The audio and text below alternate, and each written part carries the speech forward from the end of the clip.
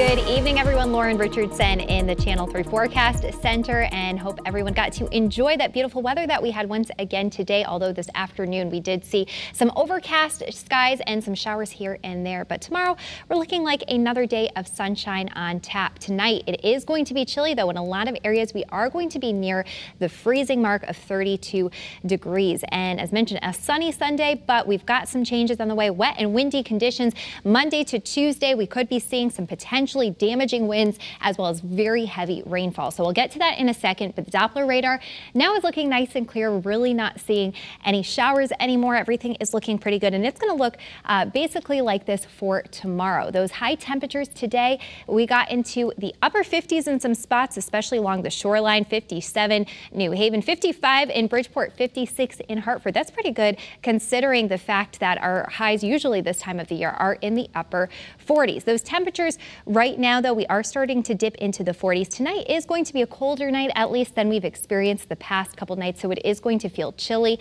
Those wind speeds at the moment, they are coming in, you can see, from the north, and they are a little bit light, but along the shoreline they're picking up as well. Lows for tonight, mostly clear, a colder night. As mentioned, 33 degrees, 34 in some areas, and near 32, the freezing mark in others. Those highs for tomorrow, we are going to be in the mid 50s in the Hartford area. So this is actually a little bit warmer than we experienced today, but along the shoreline it might be a little bit cooler. So you could see that Goodwin Park tonight, that Holiday Light Fantasia event going on.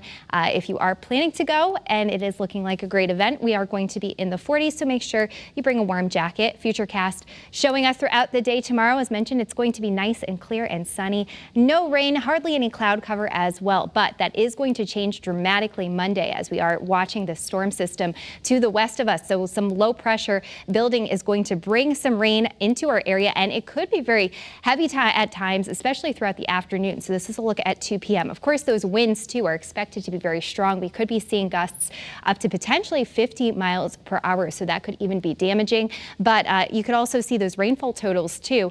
Right now, a lot of the models are showing about an inch, maybe even an inch and a half in some areas. So we'll be keeping you updated, of course, on that. You can actually see in the eastern part of the state, looks like we're almost at 2 inches.